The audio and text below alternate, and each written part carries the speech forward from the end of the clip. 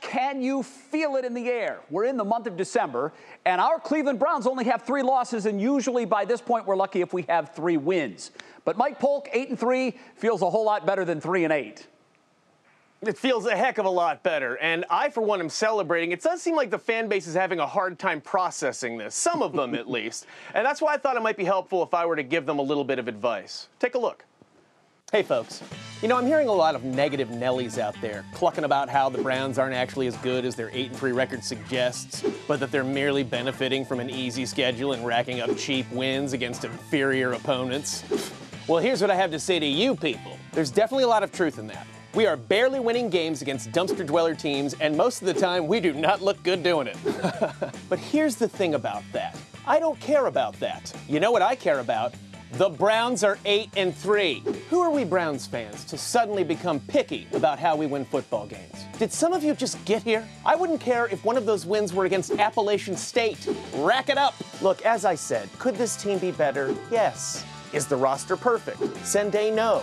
But guys, while you're out here griping about how we're a mediocre team barely beating terrible teams, do I really need to remind you that we just spent the last 20 years being the terrible team that was barely being beaten by mediocre teams? And I gotta tell you, having now tasted both sides of the action, I strongly prefer this situation. I think what we need here is just a little perspective to remind us where we came from so we can appreciate where we are. So, here are 5 reasons the Browns fan should cherish this moment. Number 1, with 8 wins, we cannot have a losing season this year. This will be the first time since 2007, which is very sad.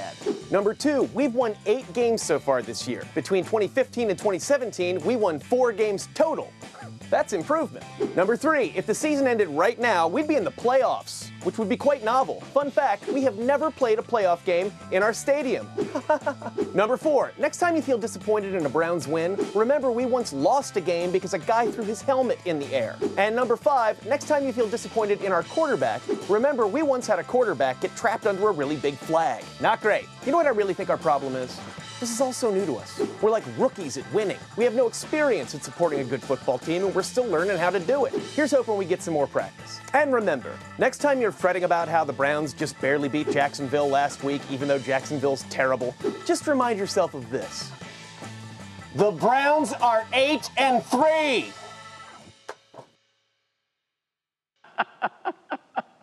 Yes, they are. Now, let me be honest with you, Mike. I'm one of those guys. I think this is fool's gold, but after watching your piece, heck, I don't care. I'll take fool's gold at this point, Yes. Jay. Who are we to turn down fool's gold? It's shinier than the rocks we usually have, and remember, the Browns are 8-3. Yes, they are, and boy, is that sweet. Mike, thank you. Jimmy, back to you. All right, thank you both. Now I'm really excited about being 8-3.